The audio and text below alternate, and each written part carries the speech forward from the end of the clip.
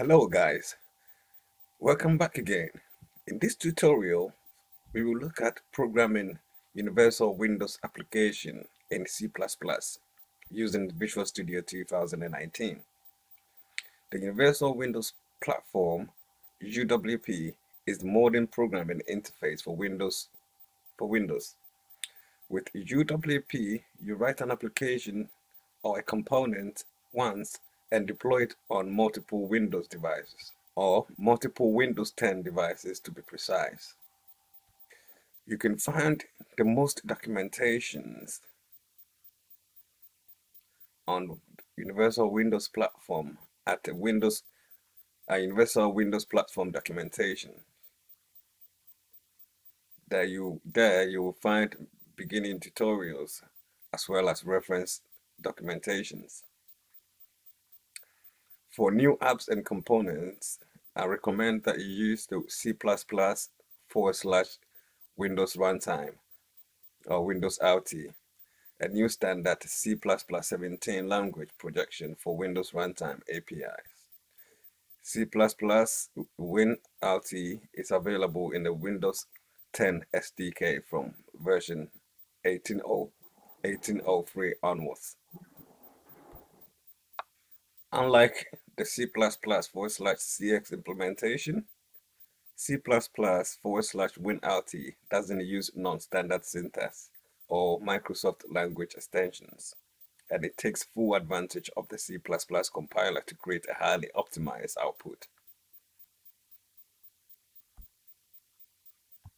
You can use the Desktop Bridge app converter to package your existing desktop application for deployment through the Microsoft Store.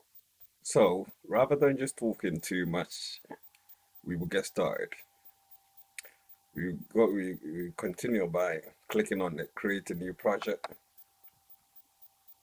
So as you can see, we have the Create a New Project dialog here. So with Microsoft Visual Studio, you can use C++/CX to develop an app that runs on Windows 10 with a UI that defines an extensible application markup language, XAML. So in this video, we're going to use this, as you can see, the VS 2019 community. But if you're using a different version of Visual Studio, it may look a little bit different for you. So before we go ahead,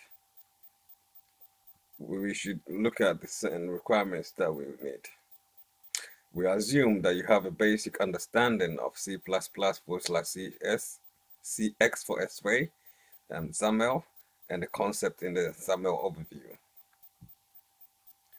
I'll assume that you are using the default window layout in Visual Studio. To reset the default layout, you can go to the Windows side here.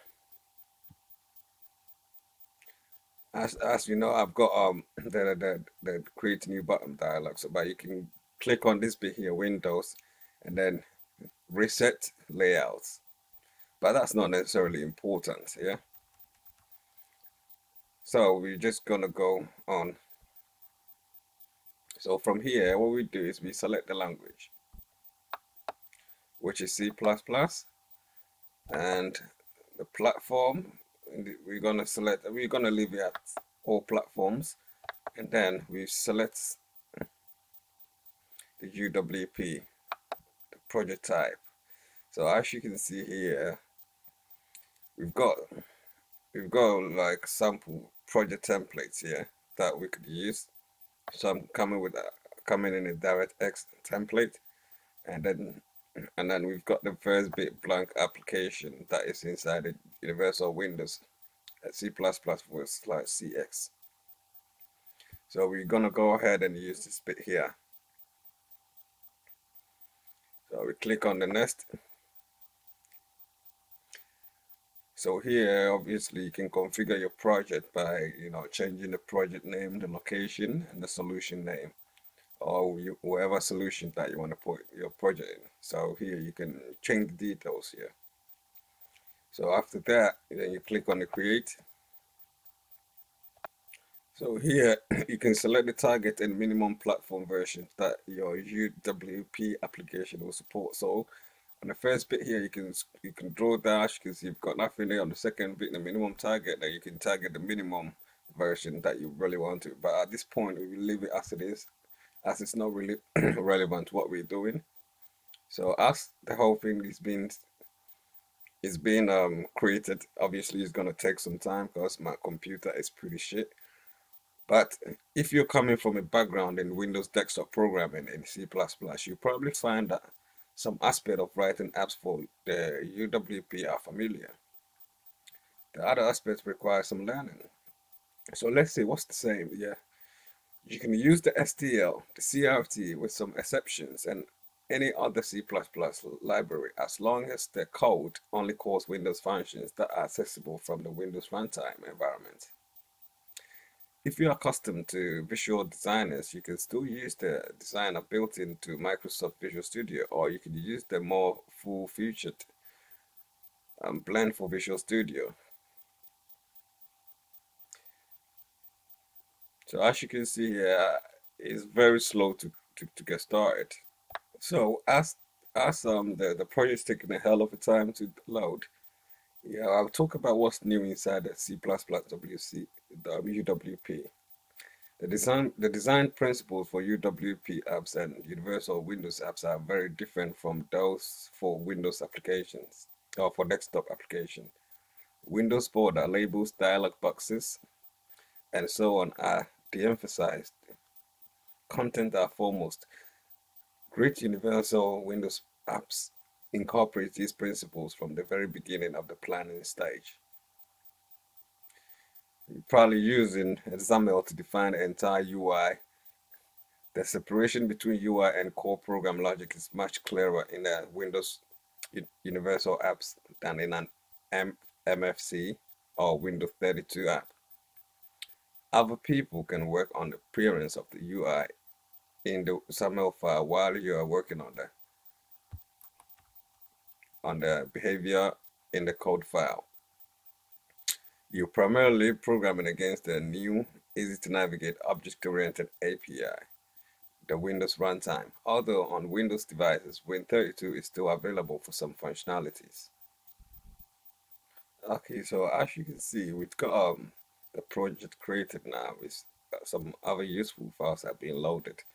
So basically, I'll demonstrate, like this is the template for creating the C++ UWP. So I will explain some aspect of the code and we run it to see what actually comes out of it and what is actually happening.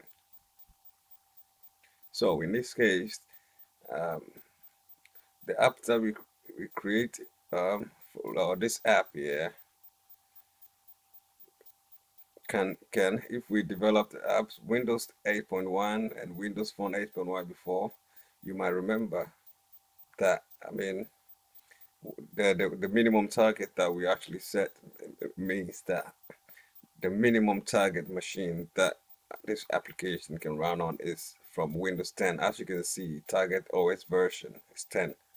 So basically, if you're using the 8.0 or 8.1, you're not going to be able to run it. So first, let's look at the app.xaml file and then the app.xaml.cpp. They represent the application object, which is an app entry point. The app.xaml contains no page-specific UI markup, but you can add UI styles and other elements that you want to be accessible from any page. The code behind files contain handlers for the on-launch and on-suspending events. So we're going to have a look at it. So as you can see, we have the app.xaml.cpp opened, and here we've got some basic files to get our application up and running. Typically, you add custom code here to initialize your app when it starts and perform cleanup when it suspends or terminates. And we're gonna have a look at the main page.xaml and whatnot. So this contains the XAML markup and code behind for the default startup page in an app. It has no navigation support or built-in control. So so as this is open, so if you can see here, we've got pch.cpp and pch.h. They are precompiled header file, and the file that includes it in your app, in your project. In pch.h, you can include any headers that do not change often and are included in other files in the solution. And we have got a package.app manifest, which is this one, where I've got the cursor on. An XML file that describes the device capabilities that your app requires and the app version info and other metadata. To open this file, obviously, the Open Designer, just double click on it here, then you can open the designer. But obviously we're not emphasizing on that. So we look at running the code now.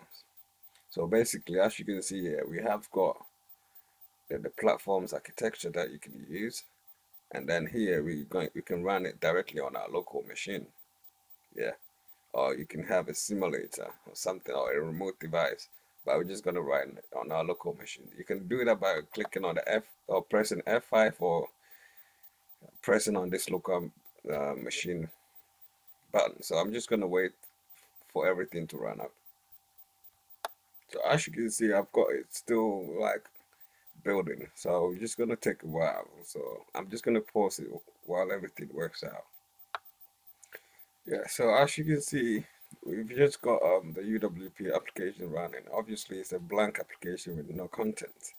But in the next video, we'll look at how we can add content and handle events inside this application. So stay tuned and stay subscribed. If you haven't, please do. And have a lovely day, morning, afternoon, wherever you are. Hope to catch up later for an upcoming video. Bye-bye.